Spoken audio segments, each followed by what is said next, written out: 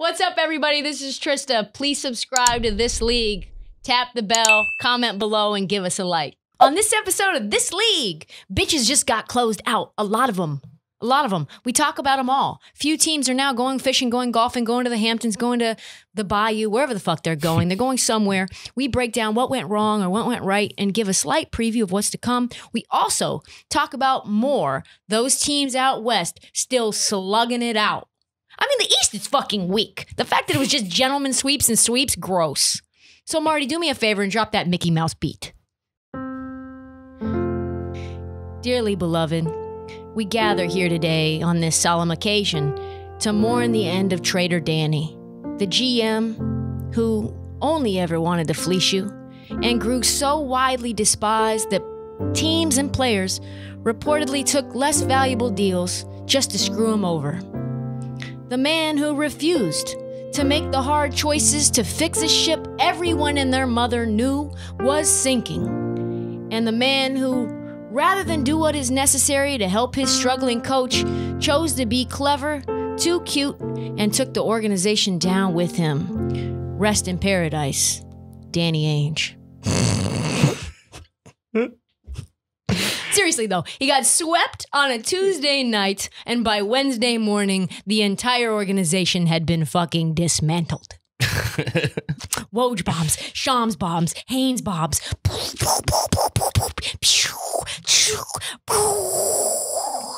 Blew it up from the fucking top down. Yeah, it was a crazy blast. Crazy way to start the day. Happened at what, like 10:30 a.m.? Yeah. Like right after I got in, yeah. Actually, like 12 hours. 12 hours after you got swept. Right, yeah. It had all just blown the fuck up. Yeah, because Suns Lakers started at 10. Yeah. Right after them, yeah. That just tells you it was a long time coming. A long time in motion for a while. Let's just take a pause. What did I fucking say? I've been saying this all year. I fucking knew it. I am the oracle of the NBA regarding the Boston Celtics. I predicted this pretty much this to a T. Anything that you could predict, because there is something that you would not have ever been able to predict in any circumstance. I have the receipts. Marty, play the clip. Here's what I think happens. I think ownership gets a little tired of Danny Ainge. They say, let's start fresh. Let's find someone who can make some moves that doesn't have a reputation for being toxic and a thief. And we can actually make trades to help this team during the season. But the world was like, Trysta, you're cynical. You hate the Celtics. Things aren't even that bad. We're an actual good organization. We could go to the Eastern Conference Finals. We were just in the Eastern Conference Finals last year. Brad is our guy. Getting rid of Danny Ainge will never happen. Do you remember that? Getting rid of Danny Ainge will never happen. The world told me that, Marty. Didn't they? Yeah. You said that. I'm pretty sure I probably disagreed with you when you said it, yeah. That was March 22nd, 3 days before the trade deadline.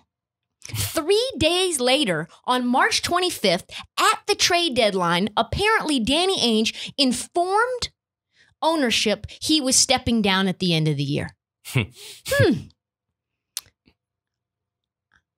an alternative universe, here's what I think could have happened. Danny wasn't able to get Vucevic, Harrison Barnes, Aaron Gordon. And instead, they got the great French hope, fucking Evan Fournier, which I knew and you knew and the whole world knew was not a great option for the TPE. Ugh. Yeah. And they were like, your time is up. Your time is up. And as an aside, as a quick aside for people who don't know how these things go, this is how it goes. When you come to the end of the road with an organization and you're as high up and as esteemed as Danny Ainge, because he is esteemed, has a long reputation, the organization says, here's what's going to happen. You're going to say, you've been thinking about this for a long time. You're going to say something in your past led you to think about maybe retirement. That, for Danny Ainge, was his 2019 heart attack. And that is exactly what Danny Ainge said. In 2019, I had a heart attack, and all of a sudden, I started thinking about what I wanted to do with my life.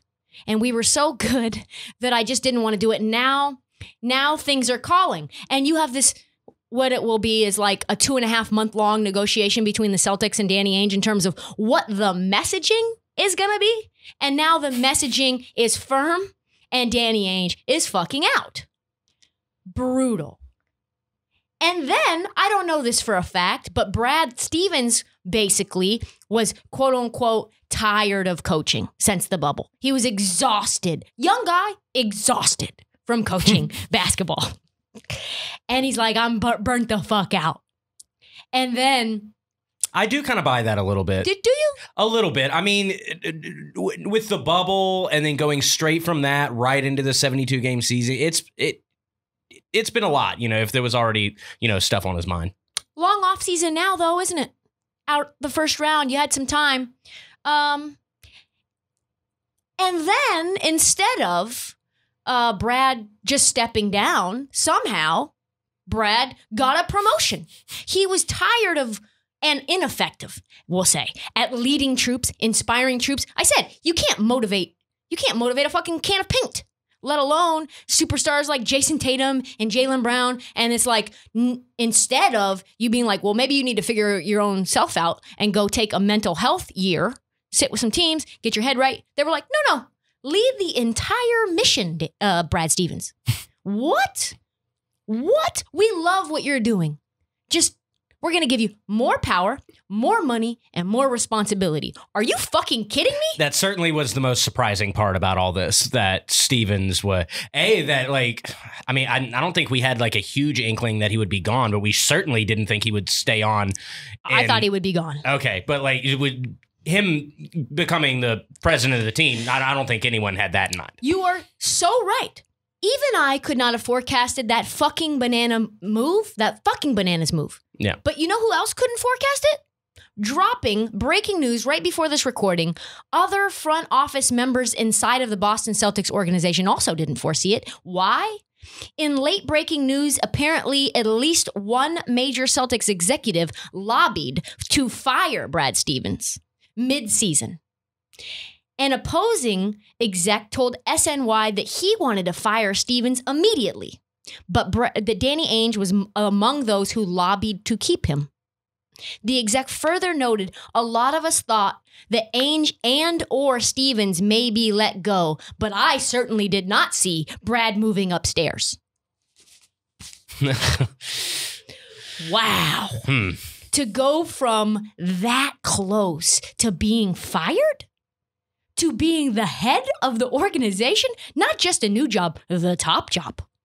I mean, highly coveted job. Highly coveted job. GM of the Boston Celtics organization. Plenty of names that would have taken that gig. I would say that's one of the more highly coveted jobs in the entire league.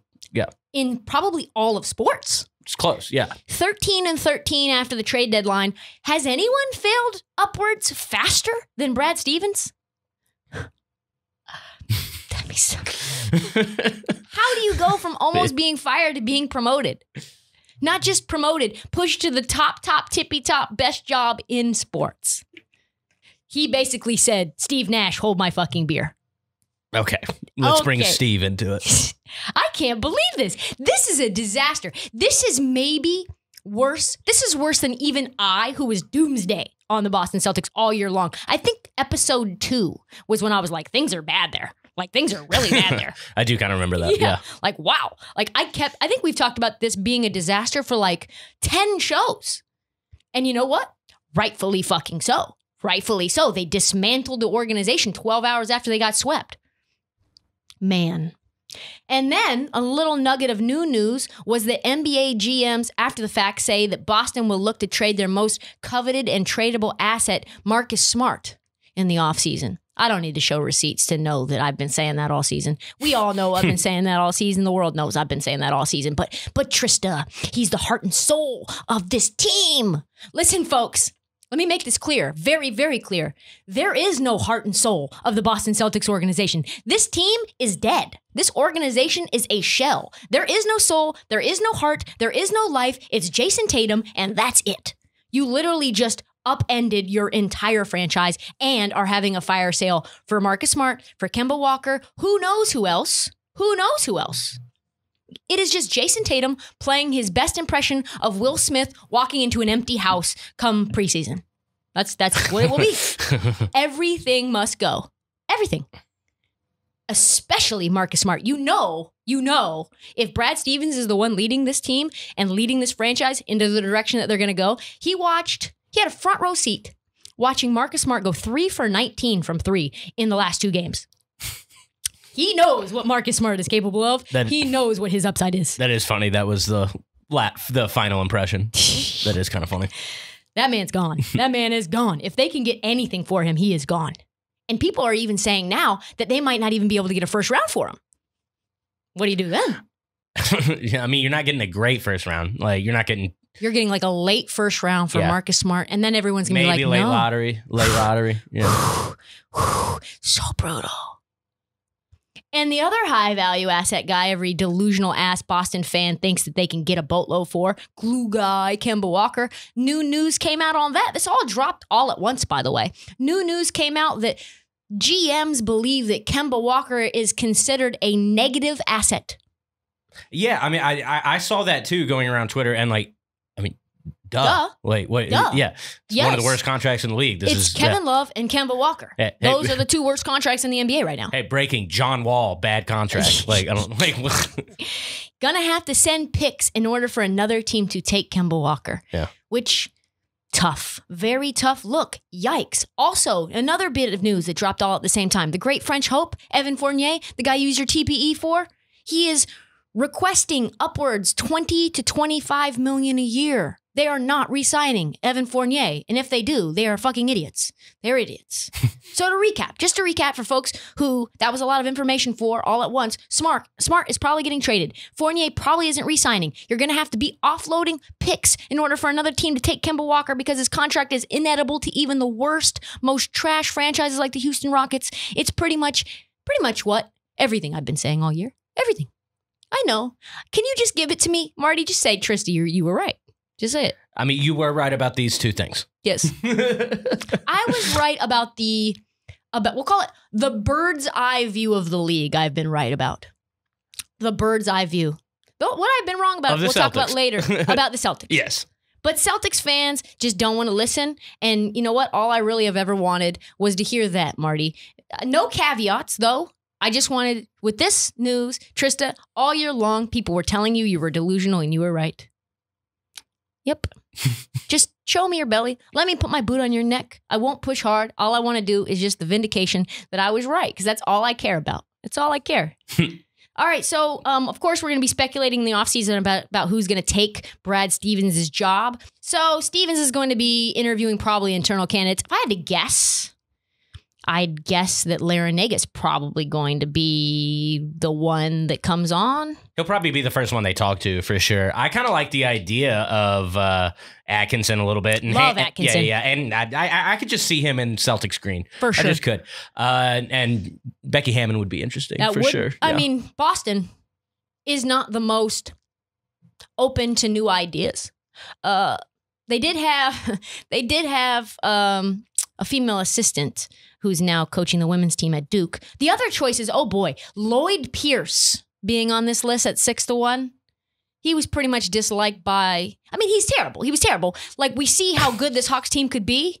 I know you laugh, but like No, for sure. Yeah, no, they did not enjoy him. No one liked him. It was like the guy that everyone calls Sergeant Nate McMillan is more liked by this organization and these teams, these teammates than Lloyd Pierce. I mean, that just tells you everything you need to know. Also, Jeff Van Gundy. Yeah, no, that's just absurd. The fact that he's on that list is ludicrous. Yeah. Let's just break down Jay Larinaga for a second. 40-something-year-old X's and O's guy, coach's son, inspirational speaker, been tabbed for coaching superstardom since he played like D3 and coached overseas. He coached the Ireland team. So TD Garden's like nothing to him. The TD Garden vibes is nothing. It's like, what? Well, he really coached the Irish national team? That is funny. He's like, I mean, you think TD Garden's bad? Like, come to Ireland. No disrespect. What a wild Shout move out that Pat would be. Burke. Shout out. Dan Toney, I mean, if you were happy if you were excited as a Celtics fan watching 143, 137 losses, then D'Antoni's the guy for you. Like, D'Antoni is that guy. Just no defense, just all offense. So many things breaking down. I cannot wait to watch the rest of the chips fall. I will be watching closely because bad moves will ensue. I promise that. Man, is it hard to like LeBron sometimes. The world thinks I'm a LeBron hater, but god damn. Fuck, dude. How are you going to leave the game down 32 with 5:42 left? He had to get treatment, Trysta. Ankle injuries are tough. He had to get treatment. They are tough. Yeah, he would have gotten the same treatment if they were up 30. We they know would this. have gotten this. He would have gotten the same, but yeah. more to the point, he would have gotten the same treatment if they were tied. He would have gotten the same treatment if they were tied. He needed that treatment at whatever it was, 9:82, whatever the fuck. No. From opening tip, we knew. Right? We knew as soon as AD was ruled out, it was going to be a mollywop in the valley. And you could tell watching the game, LeBron came out. And so like I've kind of noticed LeBron, he has like several tiers that he goes through like throughout a game where, and he saves up to use like that God tier. Yep. And it looked like from the opening tip, he just knew like, no God. It looked like he tried to go that like full game, and he did in the first like 5-6 minutes, and I was like, this is good. Like he's not going to be able to do this. He's going to get tired and stuff. And surely enough, like that's what happens when you're 36, not 26. He could go full God mode for an entire game when he was that age, 26, but not now. I mean, he's still great. He's still managed it great, but it just without AD, they're just bad. They're just a bad team without AD. They are a bad team without AD. I talked to a PT guy. Because like I said, I'm doing this ankle treatment. So every time I go in, I ask him about athletes' injuries. And he was like, I promise you this. LeBron knows this team is going nowhere without AD. So they have given up. They have decided they are done for the year. They are no more. The weirdest thing, and I think you had an issue with it, or you thought it was weird that I asked this question in the group chat, but Chris Paul playing with one arm up 30, somehow playing in the game. Why was he still out there? Because it was early third. You don't pull players early third typically. You do when you're up 30, and Chris Paul has been battling an injury. That's what you do. It didn't cross my mind, really. It did. I mean, he could have been out of the game. I just think, it was very early third quarter. Don't care. Up 30. Super concerning for not just this series, but for the rest of the playoffs, I would say. I know you want the Nuggets and probably not the Blazers, but I mean, he just doesn't look right. CP? Yeah. I mean, he was starting to. He hit a 3 before that. I mean, he hasn't had an MRI. Everyone's saying he's going to play tonight. So I'm not completely discouraged, but it is, it's clearly going to be a thing that lingers and affects him moving forward. So it's all about, how can he manage it? Yeah, how do you manage it? Yeah. And then in terms of AD, you can pretty much listen to every episode post AD going down for that first injury to know, like, I knew he was fucked. This dude gets injured all the time. All the time. Yeah. You want to know how psycho of a fan I am? I'm still like... You're scared. By no means am I like comfortable right because now. AD is sending like gang signs to the fans in the back being like, 6. I'm coming back for 6. And it's like, no, you're not. Yeah, what was funny was like the article I read about that, it said like AD eyeing game 6 return. And then like the first thing like said that he had motioned 6 or whatever. And then everything after that, like none of it was encouraging. Yeah. So it was like your headline is that LeBron's like, don't rush it. That's how you knew LeBron was like, we're done for the year. We're shutting it down. Don't rush it. Don't rush it. It's like, you're done. You're done. Because if you don't rush AD back from this groin strain, you lose. You go home, end of the season, it's a wrap. It's a wrap. And that's fine. Like, I get that you don't want to play around with injuries for the long term because AD's so young, but boy, even Snoop knows this team is getting fucking cooked. He went in on IG. People hate me when I say the word soft, but soft is a word that people throw around. And Snoop threw it the fuck around. He said, he sounds like me. Never thought I'd say it, but we sorry. True. And the Clippers better than us. True. Frank Vogel can't coach. True. And why the fuck is Montrezl Harrell ain't getting no run? True. Fuck, this is heartbreaking. AD is hurt more than Mary J. Blige records. True. We soft. True. And don't call my phone. I'm going down. I mean, yes, AD is always fucking hurt. Always.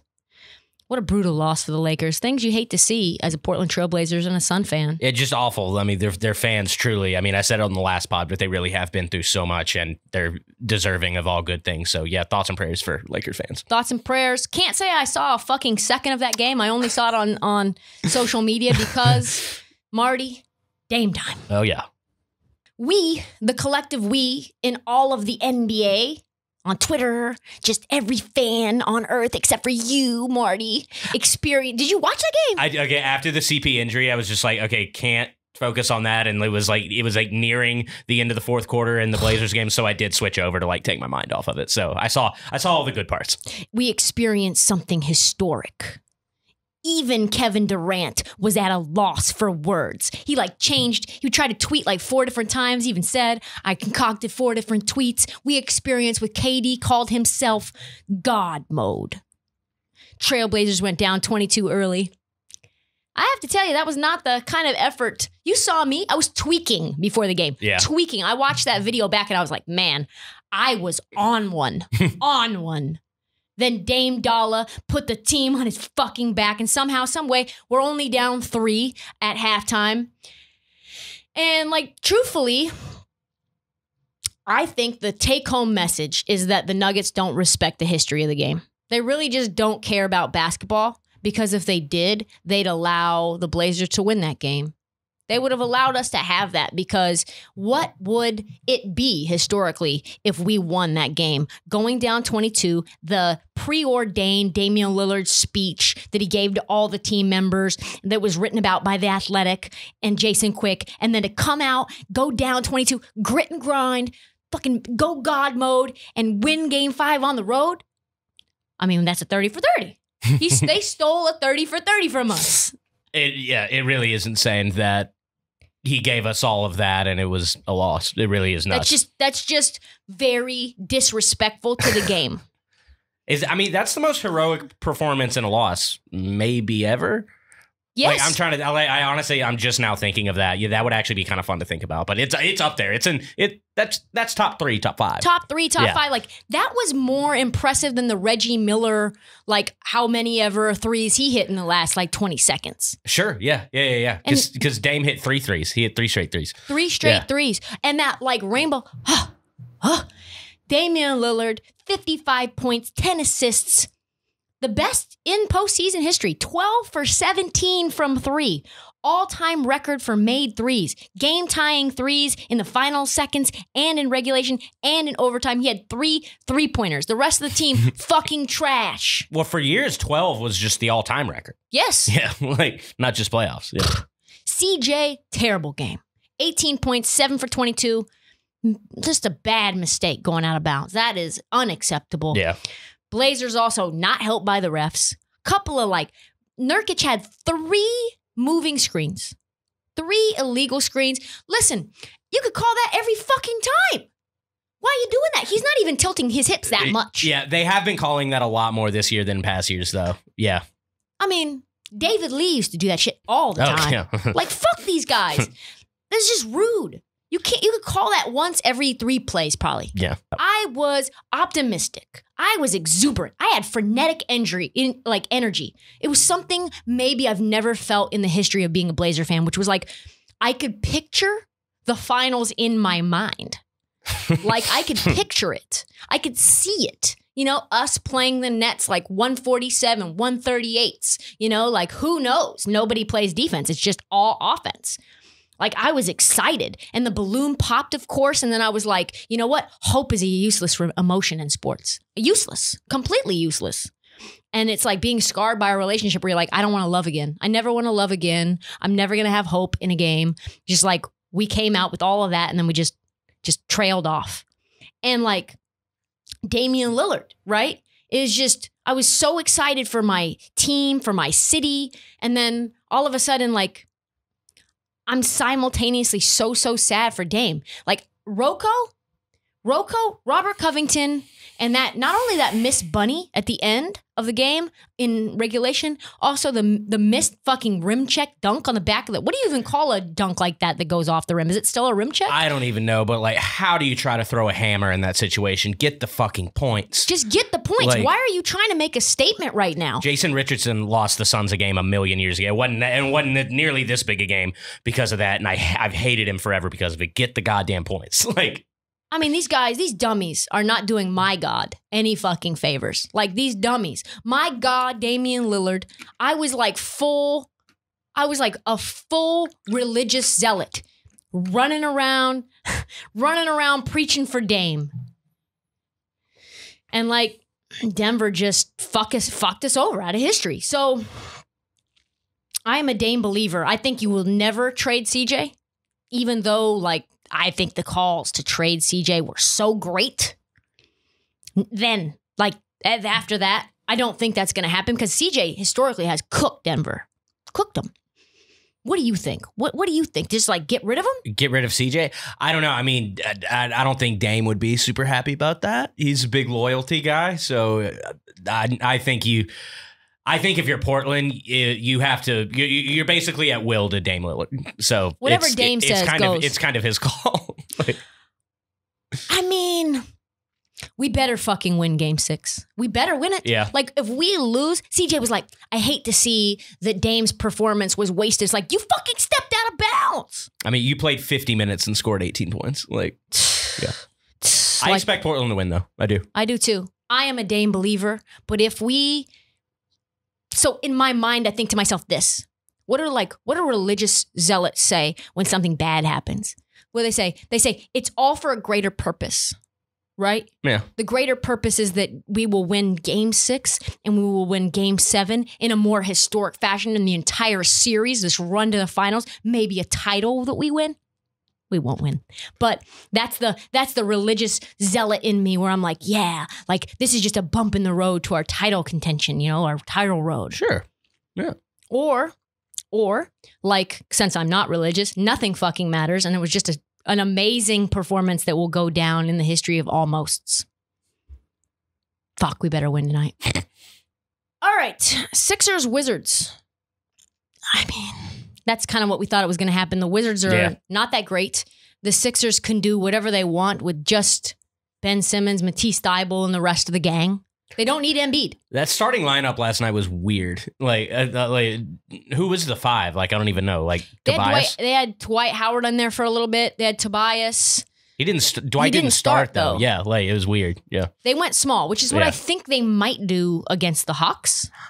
I would too. Yeah. They could beat the Wizards. Like, even if the Wizards lost or won last game, I think they could have still won the series with Embiid for sure. So this Embiid injury is no fucking joke. Again, talking to the PTs, they said meniscus tear, ruh-roh.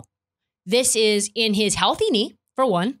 2, it's a full tear in the lateral, and it's going to be hampering him regardless if he can play or not. This would normally be a 1-month-long injury sitting out. No, I thought it was a partial tear. It's full. They said like even still it would be a 1-month-long recovery, or you would snip it out. Okay. So I think what they will do is avoid playing him as long as they possibly can. As long as they can. Bottom line, Sixers are good. And that's really all I have to say. Ben Simmons also very aggressive. Triple-double, scorer. Sixers win. Do it every single time. Embiidless Sixers versus Hawks would be really fun. So, yeah, I was just saying this last night. I was like, the Sixers are more fun without Embiid.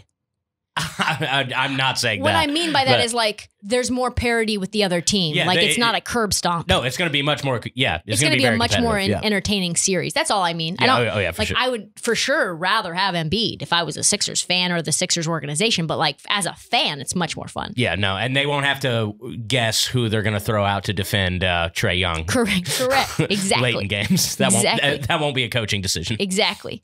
And then Hawks versus Knicks.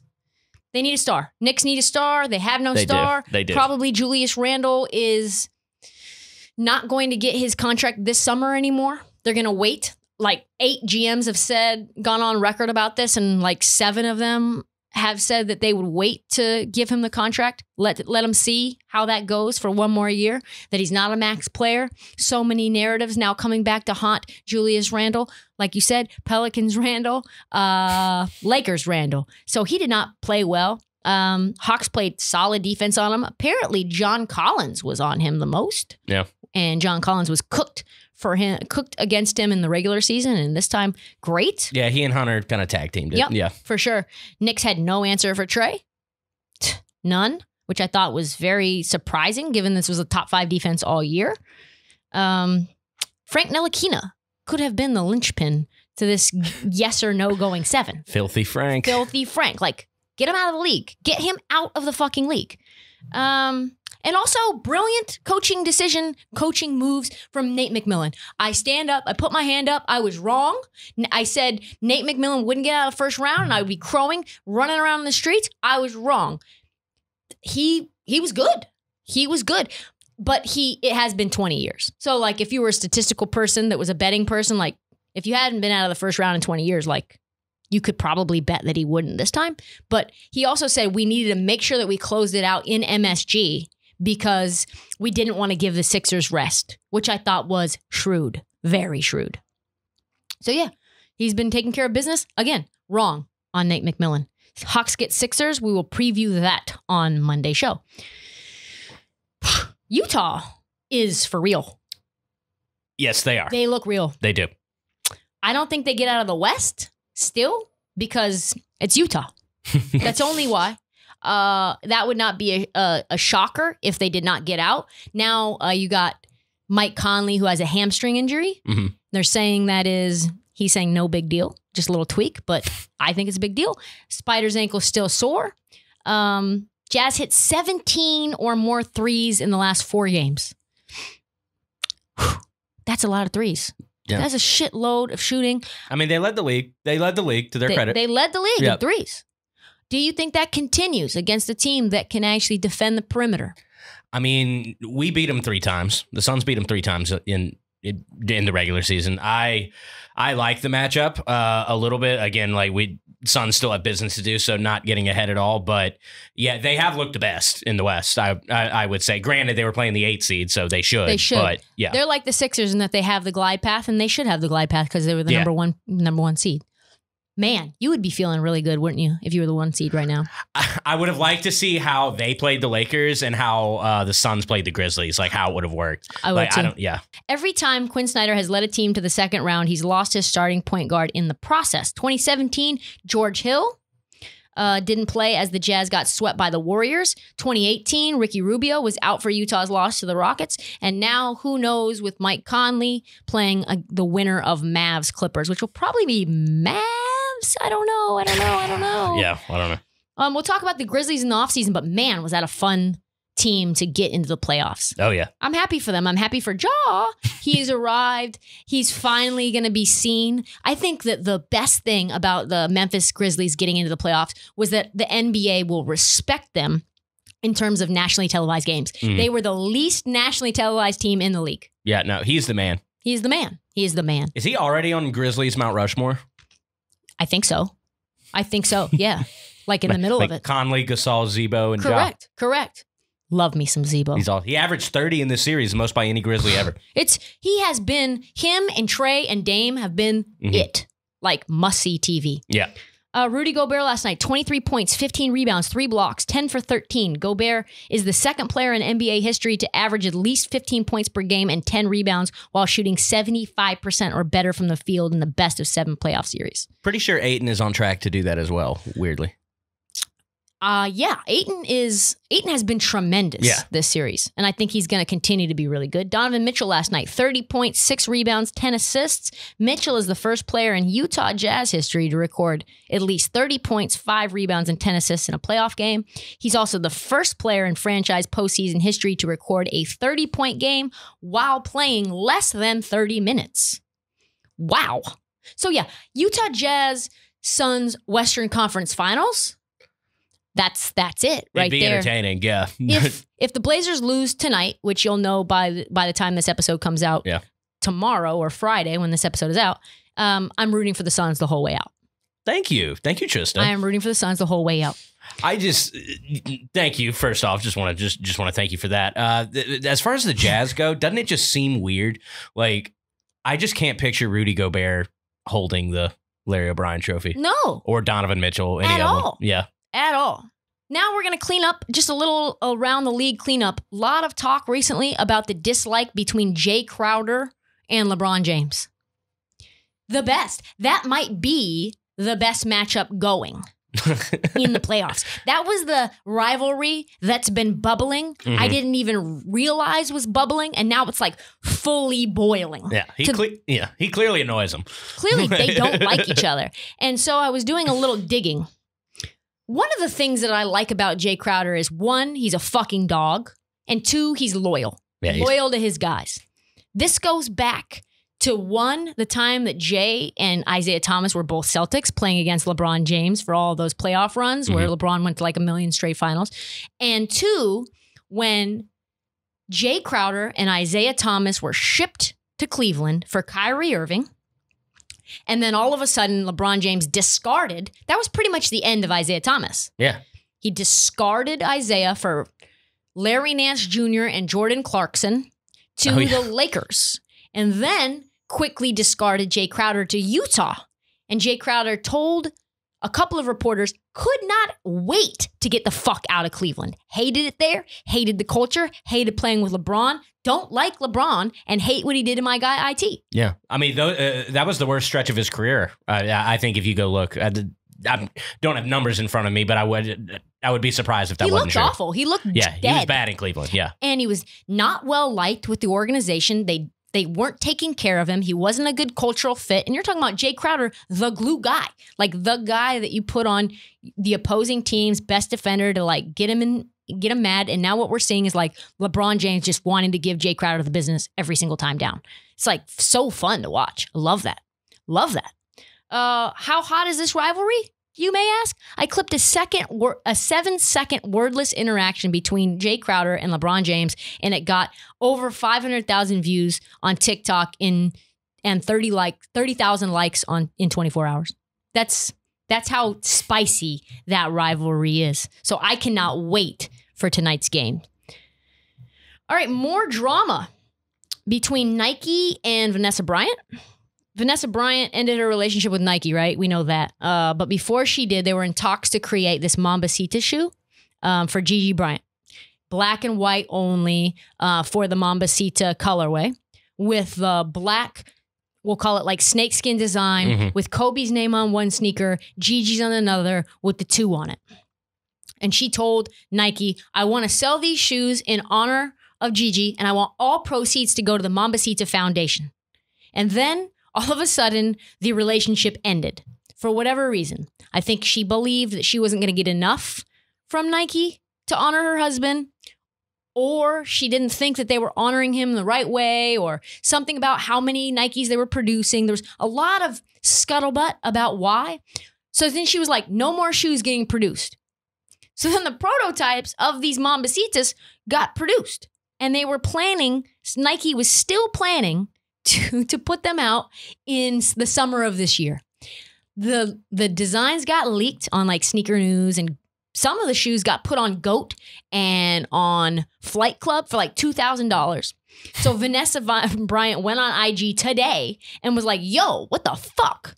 Like, this is dirty. She said, I don't even have a pair myself. This is what she said on Instagram. The Mambacita shoe is not approved for sale, and all proceeds were supposed to go to the Mambacita Sports Foundation. Nike has not sent any of these pairs to me or my girls. I do not know how someone else has their hands on shoes that I personally designed for Gigi myself and sent the designs to Nike in honor of my daughter, and we don't have any. I hope these shoes never get sold. They've been sold. They are not on Flight Club anymore. Someone's got them on their feet. So holy fuck. Is that bad? I have no idea what's going to happen with that moving forward. That's a tough story. I mean, what an awful look for Nike. I mean, shit. Like 2021 has not been kind to Nike. Yeah. Yuck. Fuck them. Fuck them. In shocking news, Eric Pincus of Bleacher Report dropped a bombshell when he said, "This is the news, Marty. Are you ready? This is the news. He dropped the bombshell when he said conclusively, not speculatively, that Chris Paul intends to decline his $44.4 million option with the Suns. Things I did not see coming. That was one. Yeah, we're focused on the Lakers in Game 6. Let me say this. The Chris Paul saga, fascinating. Fascinating because even with the shoulder injury, I don't think Chris Paul's value is any higher than it is right this moment. I mean, he's going to continue playing. So, and like he has until the end of this. I mean, if he just, I don't know, God forbid, keeps getting hurt, it might go down a little bit. But right now, yeah, I mean, he's still worth that much money for sure. I think absolutely he is worth, because you take the 44, he declines that, and he says he wants more than $100 million over the course of the next 3 years, which is just over 33 and change, right? He's getting 44 and a half. So is he worth 27 a year for the next 2 years after that first year? Yeah, kinda, maybe. So I think that puts the Suns in a tricky position because it's like, well, you have to make that decision yay or nay now. And if you don't win the title this year, I think you say yay. Oh, yeah. No. You bring him back. That the same people that like amongst like Suns Twitter, the same people that are of the opinion that we should decline the option or not try to re-sign him are the same people that didn't want to trade Oubre and Rubio for him. Like they're just scared, don't understand. Like you have to make moves like this. You have to eat money sometimes. It's a no-brainer to me. So like it really doesn't affect how I view this team that much right now. I think you know this about Chris Paul. He's a very smart, very shrewd businessman who understands the power and the nature of leverage. He was the NBPA president for many years, so he understands how negotiations works very well. And I think he's going to get his money from the Suns, and I think he deserves that money from the Suns. And fuck it, like even if he ends up getting hurt, I still think he can turn, and the sell to me is like, I think I can turn DeAndre Ayton into a top 3 center in the league. Yeah. And I think I turned Devin Booker into a top 3 shooting guard in the league, regardless. Yeah, like his presence, even if he's not like fully there and effective. Yeah, that's a good point. Yeah, actually, I didn't quite think of that. I mean, it just is kind of funny that 3 years, it's like that third year is like right at the point where you're just not going to want to do it. But I mean, that's what happens with all these mega deals now, though. Like you take it, like, you know, it might hurt like in the last year or the last 2 years, but it's worth it. You're willing to sacrifice the future for the right now. And Chris Paul is the right guy for right now. And he just squeezed an extra $56 million out of the Suns because I guarantee you they're paying it. That's all the time that I have for the This League podcast. Please subscribe, please rate, please review on Apple Podcasts and Spotify. Makes a huge difference. We also have This League playoff merch on sale in the Barstool store.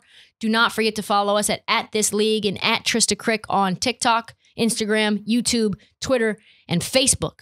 Thank you for listening. Tune in Monday afternoon for the next episode of This League.